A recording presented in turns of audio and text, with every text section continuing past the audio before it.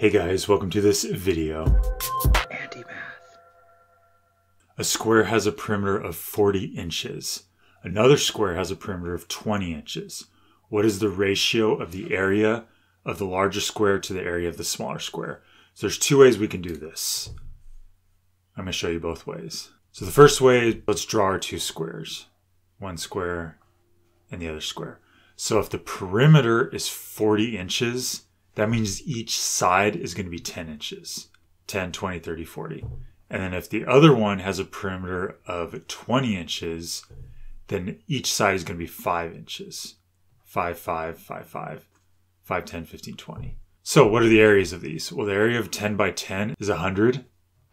And the area of a 5 by 5 is 25.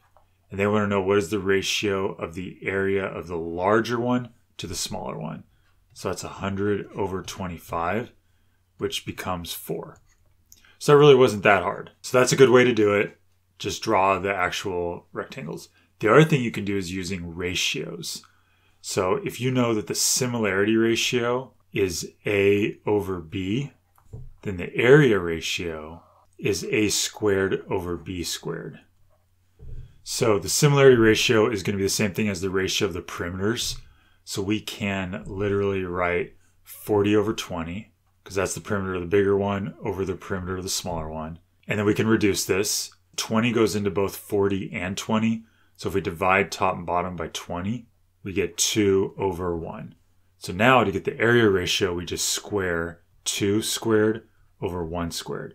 And 2 squared is 4, and 1 squared is 1. And our answer ends up being 4, which is the same thing we got over here.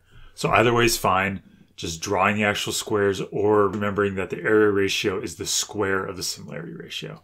And that's it. So hope this makes sense. Please like and subscribe.